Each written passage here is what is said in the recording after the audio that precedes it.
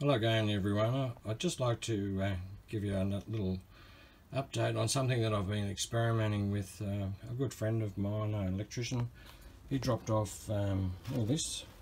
It wasn't exactly like that, it was like that. I'll just grab a piece, give you a close-up. There we go. Now these were in around about 30 feet long, big strands of copper wire, which he managed to source from one of his jobs. Now, as you can see, you can see where it's burnt, it's changed colour, and this is what a normal piece of copper wire looks like. And anyway, he gave me all this wire, and I stripped it down, as you can see, and I have quite a bit more over there to go through yet. But anyway, I stripped it down, and I thought I'd try an experiment with the vinegar. I'd read before about, because I won't get a good price for this colour, I won't get a good price, so I thought I'd just have a look and just see what vinegar and salt do. So I'll just show you here.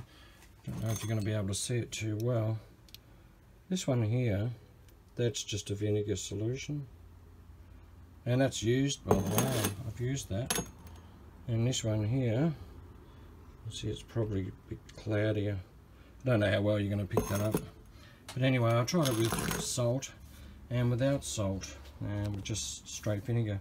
And these here are the results. I'll just try and get a bit closer for you. Now the one on the left, that was with salt and vinegar, and this one here on the right, that was just purely vinegar. The one on the right with just vinegar seems to be a lot pinker than the other with salt. Now I'm just a bit worried though that when I do take it down to the scrap metal recyclers, that I don't know if they're going to accept it as #1 copper. I'm just curious to find out. I don't know, can you see the colour discoloration there? Actually, what I might do, I might get a thinner piece of wire here. Where are we? That's nice. I'll just put that little bit over there. Where are we? Alright, let's see how bright that is. Now this one here is the one that was used with salt and vinegar.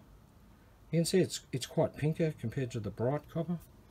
And I'll just slide the other one in, slide across there, and that's even more pink, and that was just purely vinegar. So we're yet to find out.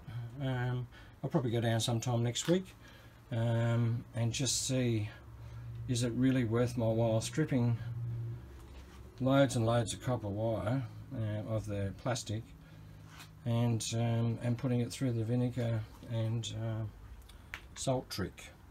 Anyway, I'll let you know how we go at the scrapyard, and thanks for watching.